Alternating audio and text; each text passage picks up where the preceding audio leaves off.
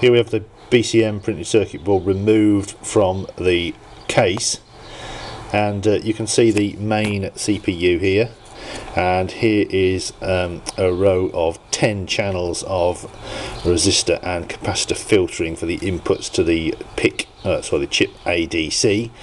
Now, it would be very difficult to solder onto the filtered side there, but not impossible. Very small, but not impossible. I might try that if I can get some thin enough wires.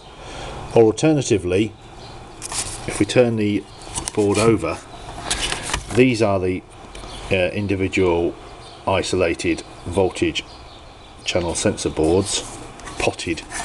The critical thing with these is the output, and the output from these is the third pin down here, where you can see the very small track connected to it. That's the output, and that goes via the circuit board to the inputs to the resistor and capacitive filtering for the ADC.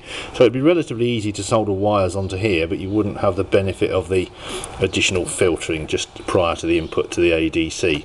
So that may be the ideal place to attach the connection. So it's the third pin down here in this group here. So that's a relatively easy point to connect on. So that's a possibility. Anyway, research continuing, and I'll try and post some more information later on. I'm going to plug this board in to a test unit and put a variable voltage supply on the first voltage tap and just measure, see what we're getting out of this point here, and see how the BCM responds, if there's any correlation.